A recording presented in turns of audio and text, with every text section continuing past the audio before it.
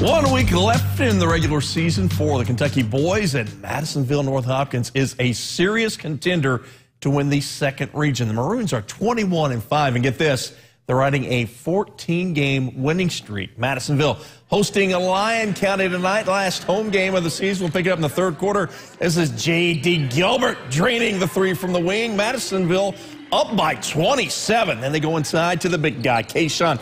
Casey gets the bucket. The Maroons up 49-20. And then it's Casey again.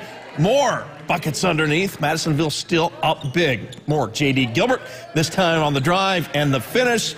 And Madisonville wins their 15th in a row. Final score on this one of 80-47.